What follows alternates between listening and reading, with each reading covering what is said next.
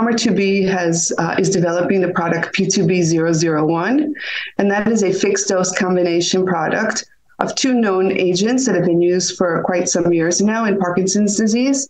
That's Pramipexole and Rasagiline. However, both of those reagents are found in the combination product in a much lower dose that is typically used in early stage Parkinson's disease, and they are both in extended release formulations.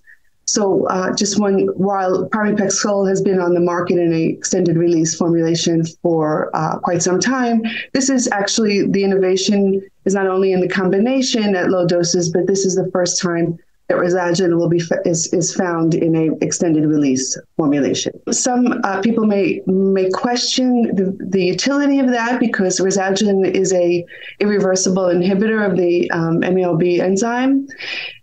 However, there have been quite a number of research papers out showing additional mechanism of action for Rasagiline as well as for its main metabolite, aminoNDAN.